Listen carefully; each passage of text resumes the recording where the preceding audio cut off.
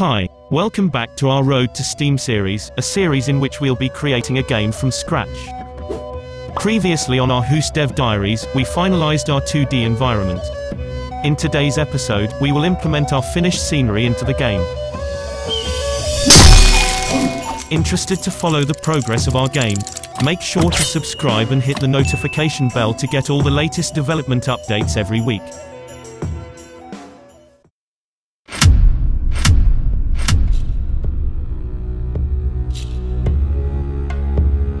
Now that we've applied the final touches on our 2D environment, it's finally time to bring it into the project.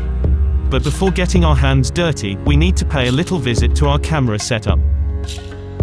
Even though our scenery is made up of 2D images, our ultimate goal is to implement our environment in a way that it seems to have 3D depth. Something resembling what you can find in Ori and the Blind Forest. A year ago, we created a particular camera system to meet this vision. This setup is made up of not one, but 3 cameras. 2 of them are in perspective view, and the other one is in orthographic view. To understand how we'll implement our 2D environment, you need to become familiar with these 2 concepts. So, let's break them down together. The perspective view is the one that you know the most. This is how we perceive the world with our eyes. When observing through this point of view, close objects will appear bigger than those that are far in the distance. This might seem like an irrelevant detail, but in reality, it's at the center of the effect we want to create. The effect can be observed when our point of view starts moving around. When this happens, close objects appear to move faster than those that are far in the distance. This subtle phenomenon is called the parallax effect. It can only exist when there's a notion of depth in the way we perceive the world. And lucky for us, that's the main purpose of the perspective camera. But what happens if there's no depth? Well, that's where the orthographic view comes in. This point of view basically takes your 3D image and squashes it into a 2D one. It's a neat effect, but by using it, we also lose something important. The ability to differentiate which object is closer and which is farther. The consequence for this trade-off is that we no longer have a parallax effect when our point of view is moving around. That's why we created a triple camera setup for HEUSS. A middle orthographic camera to squash our 3D models on a 2D plane, and 2 perspective cameras to render the parallax effect of our scenery. One in the front, and one in the back. This is an excellent system, but in the end, we need to throw it into the trash. The reason for this change is that it becomes time-consuming for us to work this way. When we placed our previous environment, we continuously had to readjust the scaling and position of our panels to get the parallax effect we wanted. This became quite tedious after a while. So, to fix this issue, we'll need something simpler. A single orthographic camera.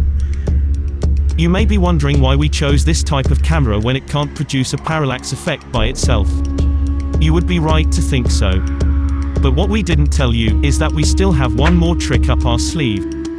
What we'll do is create the illusion of depth for our new point of view. To accomplish this, we'll just need to replicate the main characteristic of a parallax effect.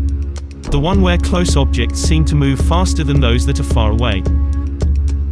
Currently, the way you can notice the parallax effect in HEUSS is when our camera is in motion. As it changes position, you can see that some panels are moving at the same speed while others are moving much slower.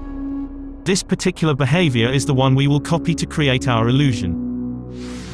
By assigning a fraction of the camera's speed to each panel when it's moving, we can effectively replicate the parallax effect with an orthographic view. Now that we have our solution, the only thing left to do is set up our scenery. First, we use a reference image of our environment to help us place our panels the same way they were drawn in Krita. Then, we align them behind each other as if we were preparing a theater stage. When that's done, we make our background follow our camera so that it looks motionless during gameplay. Finally, we assign different speeds to our moving panels. Having a speed of 1 means that you follow the camera's movement perfectly like our background. If you have a speed of 0, you remain completely stationary like the ground panel on which the player stands. To have a negative speed is to move in the opposite direction of the camera like our foreground. The middle ground panels have speed values between 1 and 0. The lower your speed, the faster you'll appear to move when the camera changes position. With this, we have officially completed the implementation of our 2D environment.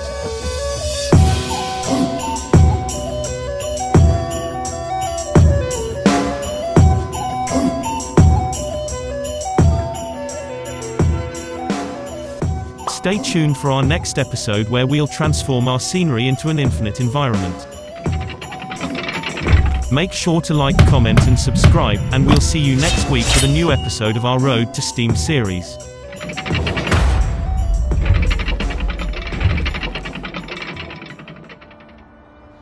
Some